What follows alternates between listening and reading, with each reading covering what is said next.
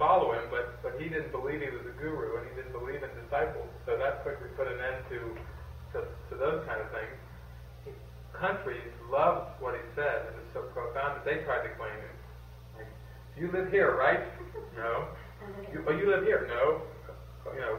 India, London, and Ohio, California. Governments. When he would speak of all these things, institutions, governments, relationships, and all these things, from such a detached point of view, as if they were just a bunch of ideas, as if they weren't real in a solid sense, that they were just a bunch of ideas that could be sunk beneath and gone beyond if there was enough attention. And as I've gone on in my life, I mean, that's literally the way it seems. It seems like this cause and effect thing has now started to turn around, in the sense that, more and more, it's like as I start to just trail the course, or travel the country and just speak about the course and just do what I've always wanted to do, that I never knew what it was. It's just follow this into the very depths and to speak on it and everything. It's just such a joy, meeting the people and going into things and feeling the connectedness and everything, that everything else is to start to fall away. And, we got into, whether you get into male-female issues, whether you get into issues that the world sees as important, abortion or gun control or nuclear stuff or political stuff, you more and more you start to see things as ideas, and that these things are ideas in my own mind. It's a radical idea, because it just so much seems like, wait a minute, I'm just one teeny little person walking on this globe, and it seems to be these vast forces outside of me, economic forces. How's the job market doing? And there are forces like diseases and nutrition and shortages of water and war. When Saddam Hussein started firing his missiles, there was a lot of, what if he goes after the oil and cuts off the oil, and that could do this to the economy? It's all like this interdependent building a thing of cards. Like it's all real teetery. And then one big blow could knock the whole thing over. People talked about nuclear disaster growing up. Generations have lived with what if the superpowers would, get into a confrontation. And it's all seeming to be external forces. So here we come to the core, and not only is he saying your mind is causative, that you're responsible for your state of mind, but he's saying that the world that you see, the whole thing, is made up in your mind. He's saying, like in Lesson 76, he gets real specific. He starts rattling off these beliefs. You believe in laws of friendship. Here's that friendship thing. Oh my gosh, I've got beliefs in laws of friendship. Maybe I don't even know my friends as they are. He says that your laws of friendship are all tied in with reciprocity. That's the only relationships we've known in this deceived state of mind. I'll do this, but, you do this, and we'll kind of compromise, seems like a good thing in this world, and yet compromise is based on give a little, lose a little. And he's saying there's a way in which everyone gains. There's a way of seeing the world in which everyone gains. Besides the laws of economics, laws of nutrition, probably we went around the room and everybody could not only give what their diets are, but maybe a life history and an evolution of their diets. Some of us have gone through some interesting routes in diets.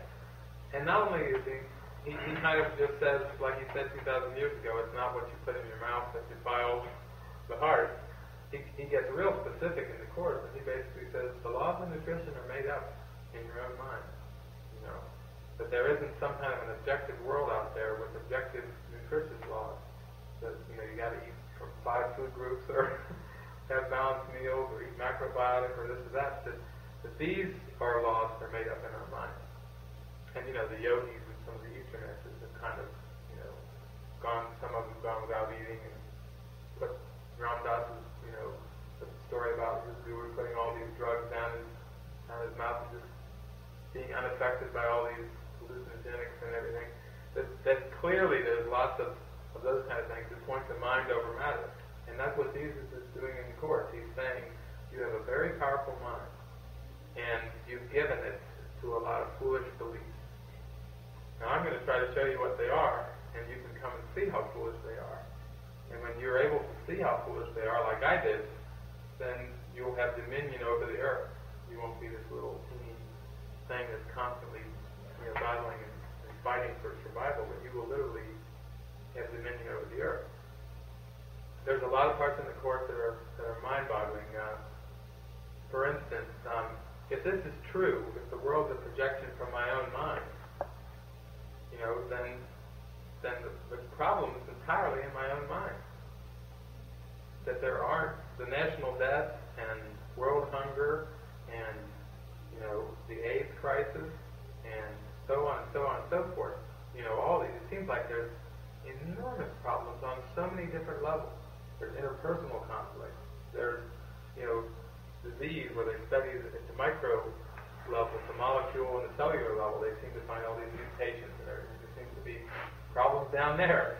There seems to be, at the national level, at the global level. And basically, in Lesson 79, 79 and 80, Jesus says there's no way that the problems could ever be solved the way you perceive the problems, because they occur on so many different levels that it just would be impossible. But the good news is that there's only one problem and there's only one solution. So it doesn't make sense that if there is such a thing as truth, it would be simple and not complicated. So here comes the teaching along with all this stuff. It just seems to make your head swim sometimes. If you watch the news or you get caught in this, it seems overwhelming.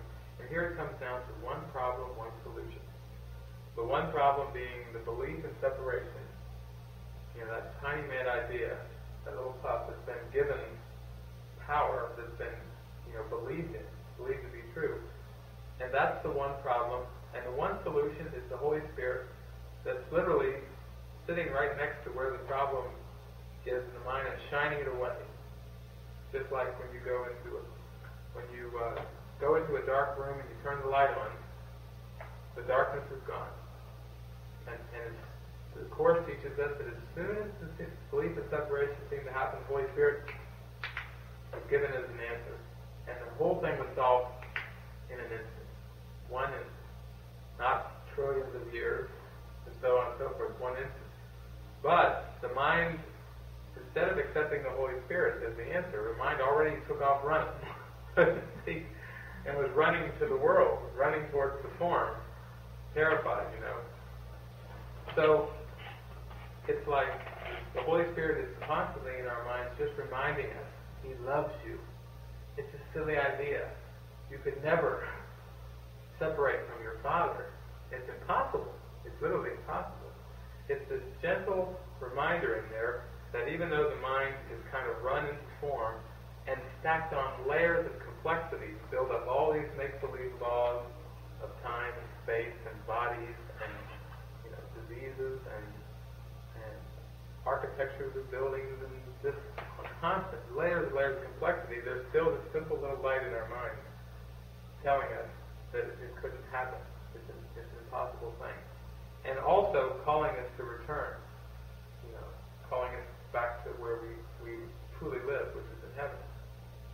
So this cause and effect has to be reversed around. And when the mind is in a deceived state, it's completely forgotten the Holy Spirit and it's completely forgotten heaven. So it needs to, the Holy Spirit knows that it believes in specifics now.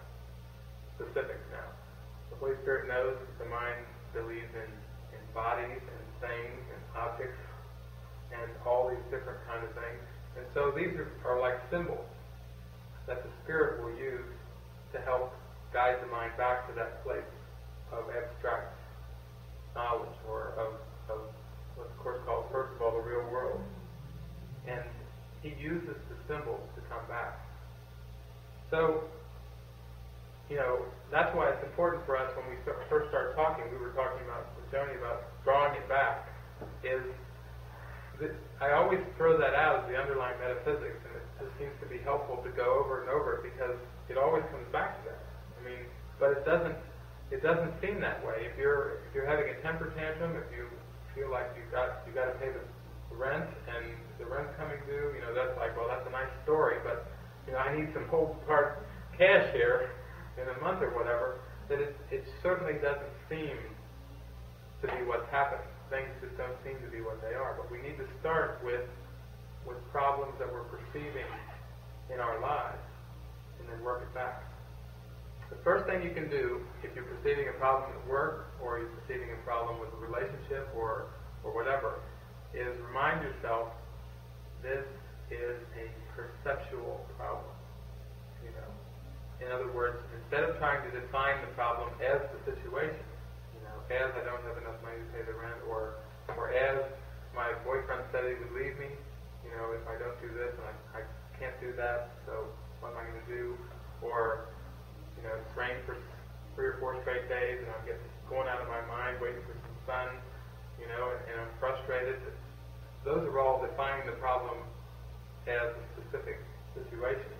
And the first thing you can do is just remind yourself that this is a perceptual problem. The way I'm seeing it is the problem. There's nothing inherently wrong about what's going on in the world, the way things are unfolding. The national debt may be going billions, trillions. But I have a perceptual problem. AIDS may seem to be spreading and spreading and spreading. But I have a perceptual problem.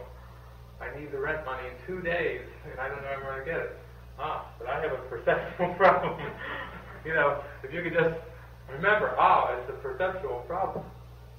And, I give some examples of this to try to bring it home a little bit. I gave the example at the group about, going to a movie and 10 people seeing a movie, and then afterwards you go out to eat or have a cup of coffee, and you hear all these, well, what do you think? Well, what do you think? I liked it. Well, it didn't do much for me, and, here we go down the line. Also, I give the example of when my sister got married, and she invited me to her wedding party, and it was one of the first times in my life where I really went, perception. Like I got a grasp on what perception means. It sounds like one of these psychological words, just like projection.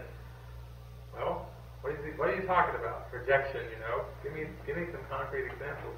But I was sitting next to the TV, and all these people from all these different generations who were invited to the wedding party were there, and they were all watching the TV, and I couldn't see the TV.